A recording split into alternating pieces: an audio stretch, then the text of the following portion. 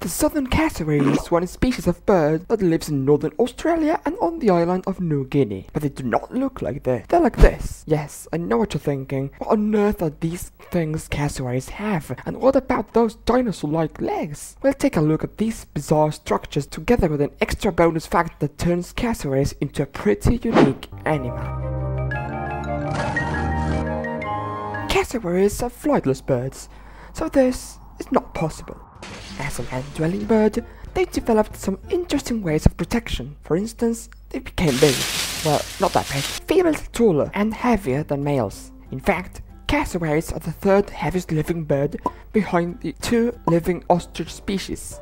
Apart from their size, they've got a very powerful weapon: the legs.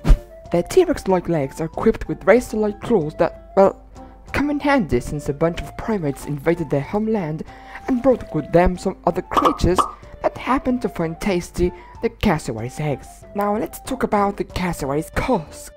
Oh no, I'm talking about this casque. This structure is called casque, and it's present in several species of living birds. Even some dinosaurs had them. The cassowary's casque is made up of keratin, the same protein that makes up human nails and hair. Its interior is almost entirely hollow, with some bone-like tissue filling some parts of it. But what about its function? Well, research has shown that there are three main uses for the casque. First, the easiest one, as a tool for moving through the jungle. Cassowaries wished they had machetes, but they don't. Instead, the flexible but strong casque turned out to be useful to clear the thick vegetation and move through the jungle. Second, to cool off. See, animals have evolved different ways of dealing with hot temperatures, just like dogs pant or the big ears of the elephants that dissipate heat. The cassowary's casque works somewhat like the latter. In both cases, the millions of blood vessels become bigger when it's hot, making it easier to cool off the blood and reduce the body temperature. Third, cassowaries also use their casques to find love. Something like this. Hey lady! You've got that ugly thing up there, just like I do. Wait a minute. Watch this.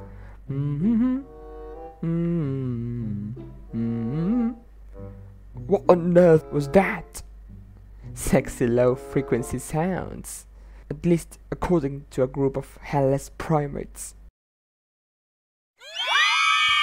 So yes, cassowaries produce low-frequency sounds to communicate with each other. Scientists believe that the casque works like an amplifier and helps the animals to identify the sounds. And during the mating season, these sounds are key. Move down a bit and you'll come across this fleshy thing.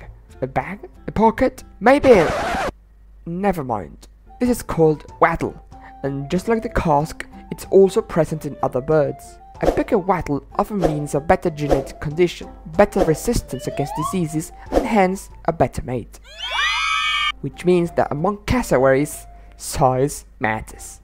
Bonus fact: cassowaries eat fruit, a lot of fruit, and by doing so, they spread seeds throughout their habitat, helping trees to reproduce, as cassowaries are big enough to eat fruit other animals can't. So much so that scientists have found that cassowaries eat more than 230 species of fruit that can only grow after passing through the bird's digestive system. What a journey! Cassowaries are big, but on land, the African elephant beats them all.